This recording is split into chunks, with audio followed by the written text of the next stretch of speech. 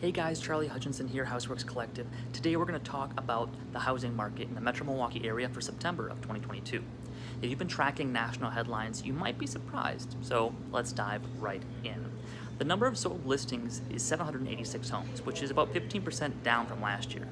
Active listings, current homes on the market, are about 1,052, which is up. If we look at this relationship, we've seen around a 5% spread between these two numbers for a few months now.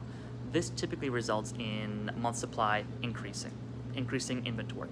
But as we look at the listings being down 27%, we're not able to replace that inventory as quickly.